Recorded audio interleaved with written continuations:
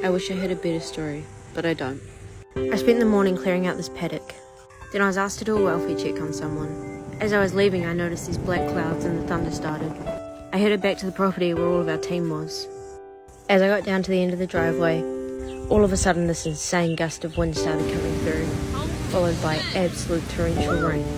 We thought we were safe where we were, and then we had to move into the shed. By this point, we were all absolutely soaking wet. The rain was coming down so hard. I ran to the end of the driveway to check on Sassy. This is when I realised it was starting to flood. We've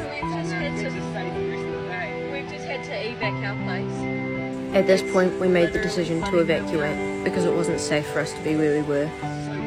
I was wet to the point where it seemed like I'd just jumped into a pool.